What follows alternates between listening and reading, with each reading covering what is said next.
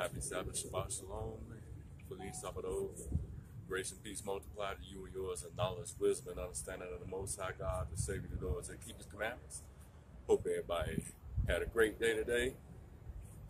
And hey, it's 2019. Hey, we made it. Yeah, we made it. It's 2019. And because of the rumors you've heard, I'm sure, that it's going to be a great gathering. Because a lot of people say, oh, our 400 years is up. Oh, which reverts back to what? 1619, when we came to America, the shores of America on slave ships. Well, first and foremost, Columbus spearheaded the transatlantic slave trade, and that was before 1619. Whoa. So, you got to go back a little further. So even if it is 1619, there's a lot of things in prophecy that we have to study to show ourselves approved. Is it already come to pass? Because we haven't had the war of Armageddon. We haven't had the Great Tribulation. We haven't had the abomination of desolation stand in the holy place. None of that has happened yet. So, all this hoopla about being gathered for what? You can go all the way back to 1995 when they had the Million Man March. All the people gathered together, and for what? Has anything gotten better? No, it has only gotten worse. So that's your improvement. And plus, black folks been gathering for forever and a day, and it ain't changed nothing. And what you gonna gather together for? You can't agree on nothing. You know what I'm saying? Wake up.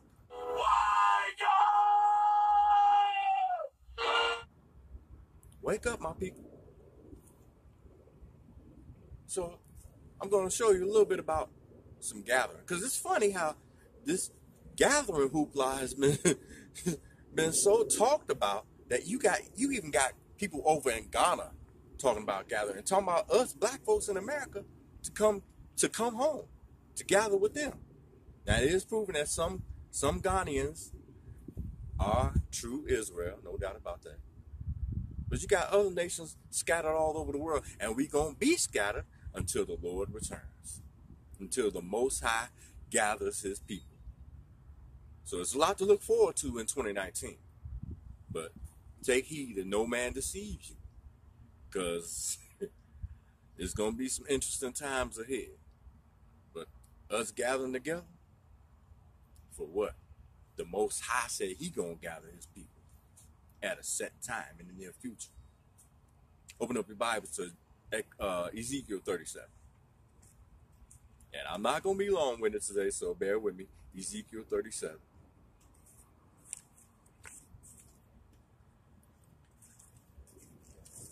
Ezekiel 37.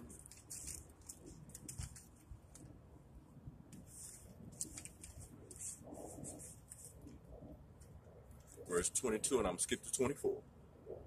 Verse 22, and I will make them one nation in the land upon the mountains of Israel, and one king shall be king to them all, and they shall be no more two nations, because we still divided to this day. The house of Israel and the house of Judah, we still divided. Can't get together on simple things. You still got people talking about the name. You still got people twisting scriptures, and that goes for the Sunday churches too. That's another lesson. And they shall be no more two nations, neither shall they be divided into two kingdoms anymore at all. Skip to verse 24. And David, my servant, shall be king over them. Whoa, is David over in the land now? Is he king over everybody yet? No, hasn't happened yet. And they shall have one shepherd.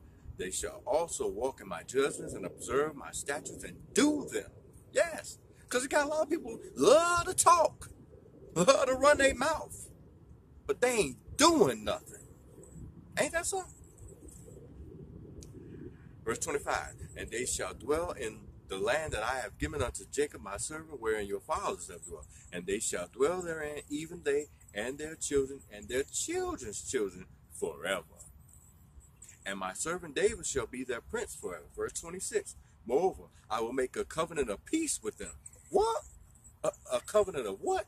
A covenant of peace. Is there peace over there in the land today? No, sir.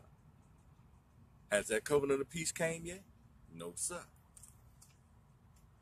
It says, it shall be an everlasting covenant with them, and I will place them and multiply them, and will set my sanctuary in the midst of them forevermore. Verse 27, my tabernacle also shall be with them. Yea, I will be their God, and they shall be my people. Go to Ezekiel 34, a few chapters back. Ezekiel 34.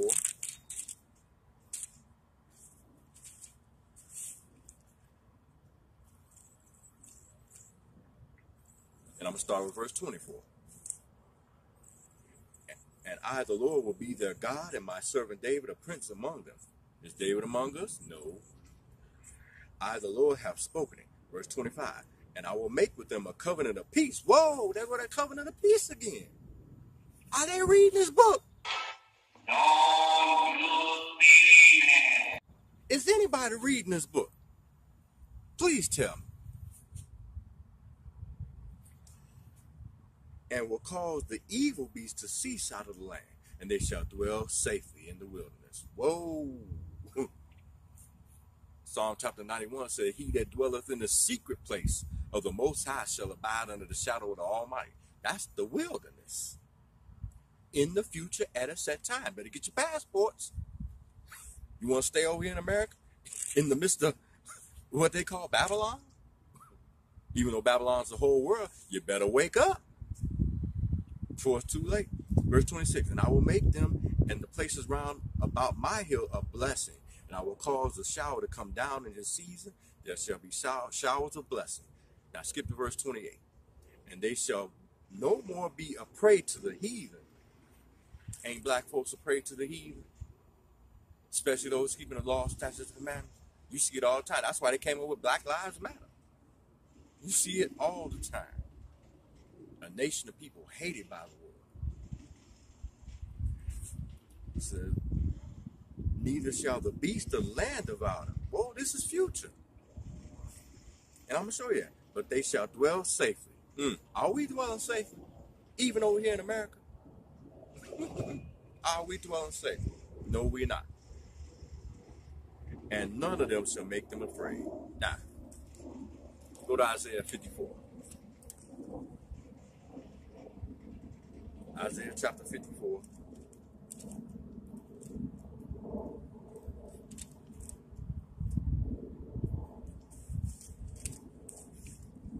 Isaiah 54, beginning with verse 1. Sing, O barren, thou that didst not bear, break forth into singing, and cry aloud, thou that didst not travail with child. For more are the children of the desolate than the children of the married wife, saith the Lord. Enlarge the place of thy tent, and let them stretch forth the curtains of thy habitation. Spare not, lengthen thy cords, and strengthen thy stakes. Verse 3, for thou shalt break forth on the right hand and on the left, and thy seed shall inherit the Gentiles. Have we inherited the Gentiles yet?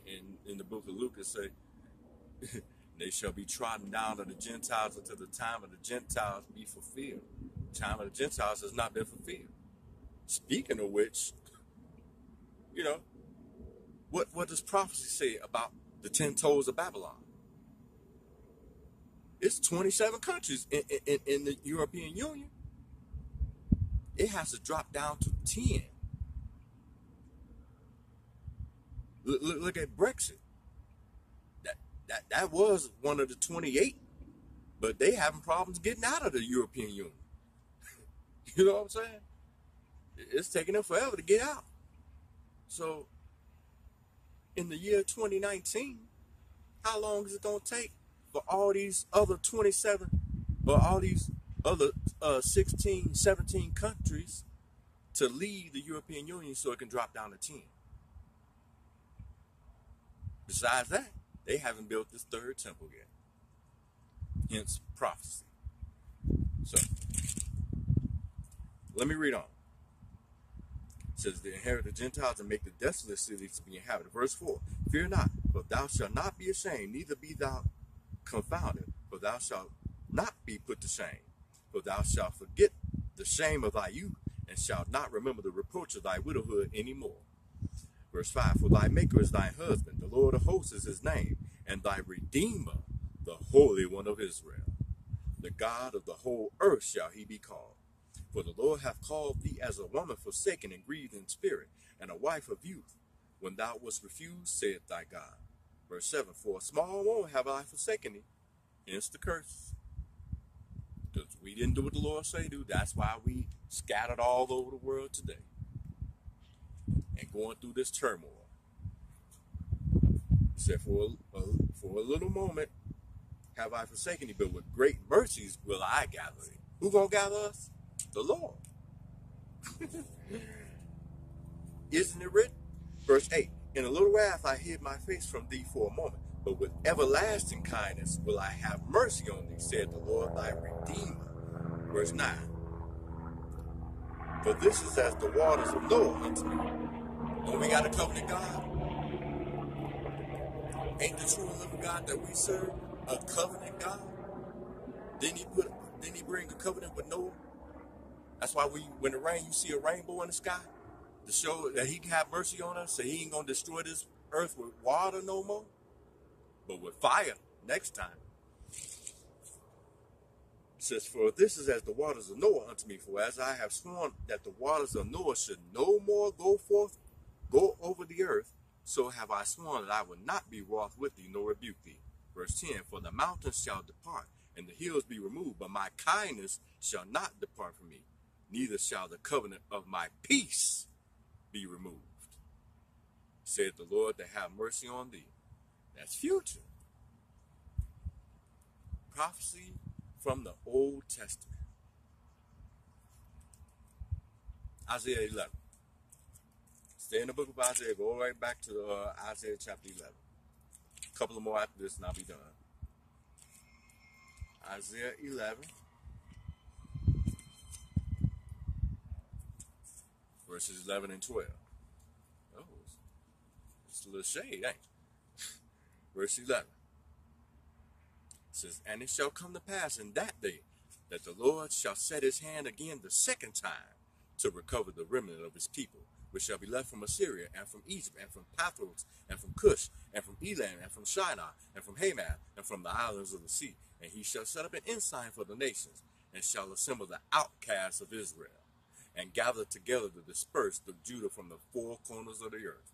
He gonna gather us when? Are we gathered now? If we get together now, is that gonna change anything? Is that gonna solve anything? Has it in the past? Has it now? No, because the Lord said he gonna gather us.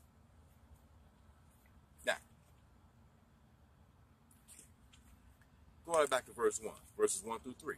And there shall come forth a rod out of the stem of Jesse, and a branch shall grow out of his roots, and the Spirit of the Lord shall rest upon him, the Spirit of wisdom and understanding, the Spirit of counsel and might, the Spirit of knowledge, and of the fear of the Lord. The fear of the Lord is the beginning of knowledge. Verse 3. And shall make him of quick understanding in the fear of the Lord, and he shall not judge after the sight of his eyes, neither reprove after the hearing of his ears. Now, skip to verse 6. The wolf also shall dwell with the lamb, and the leopard shall lie down with the kid. Whoa! Ain't that a covenant of peace? Because you know if a wolf lie down with a lamb, he gonna kill it, he gonna eat it. Why you think dogs chase cats? Let me finish. It says, and the calf and the young lion and the fatling together, and a little child shall lead them. Verse 7, and the cow and the bear shall feed. Their young ones shall lie down together, and the lion shall eat straw like the ox. Whoa. And verse 8 say, and the suckling child shall play in the hole of the ass, and the weaned child shall put his hand on the cockatrice den. Your baby gonna be able to play with snakes with this covenant of peace. Is babies able to play with snakes now? No. The snakes will bite you. Psalm 14.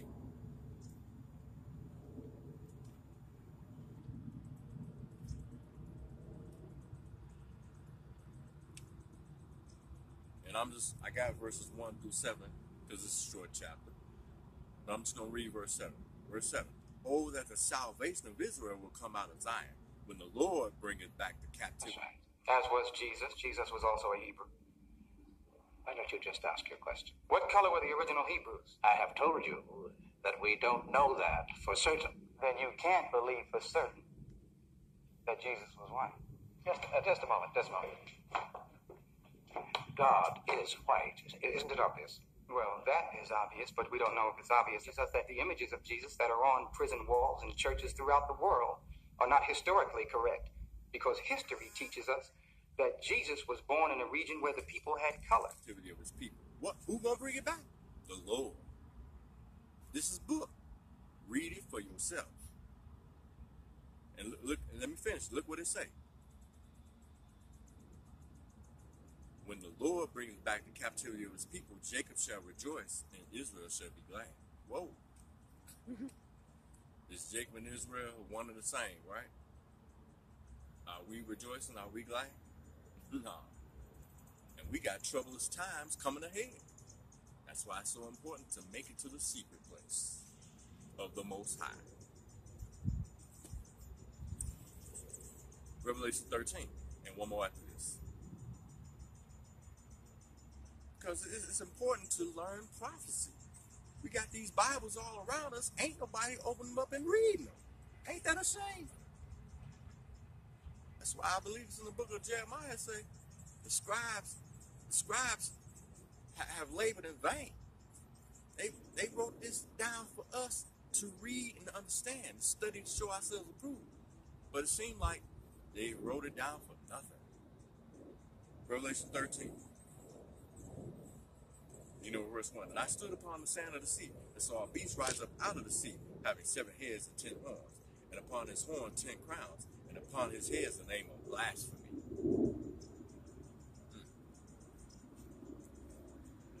Verse 2. And the beast which I saw was like unto the leopard, and his feet were as the feet of a bear, and his mouth as the mouth of a lion. And the dragon gave him this power. Who is that? That's Satan the devil. And his seat of great authority. And I saw one of his heads as it were wounded to death, and his deadly wound was healed. Uh-oh! His deadly wound was healed. Hence, the reviving of the Roman Empire. Mystery Babylon the Great, the mother of harlots. You go to church on Sunday, you one of her daughters. Oh, wait a minute, you got Seventh-day Adventists. They go to church on Saturday. But yet, in the month of December, you see a Christmas tree in there, which is idolatry. It ain't got nothing to do with God. That's another lesson. James chapter 1. And this will be last. James 1. Verse 1, and I'm going to skip to 12. James, a servant of God and of the Lord Jesus Christ, to the 12 tribes which are scattered abroad, greet. Where are they? Are they back in their homeland? No, they're scattered abroad, even to this day. Until when? The Most High gathers his people. Skip to verse 12. Blessed is the man that endureth temptation. Uh-oh, that sure improve you. Over and over again throughout the Bible, that you got to go through some things. You still got to walk straight, but you got to endure temptation. Didn't the Lord say, he that shall endure until the end, the same shall be saved? Let me read that again. Blessed is the man that endureth temptation, for when he is tried, he shall receive the crown of life. We are in trials right now. People better wake up before it's too late. We are in those times now. People better wake up. Wake up before it's too late. Especially Israel. Especially the true Jews. Wake up before it's too late. Better read Leviticus 26 and Deuteronomy chapter 28. Which the Lord hath promised to them that love him. And who does he love? Those that keep his commandments. Grace and peace multiply to you and yours in knowledge, wisdom, and understanding of the Most High God, the Savior of those that keep his commandments. Wake up, my people.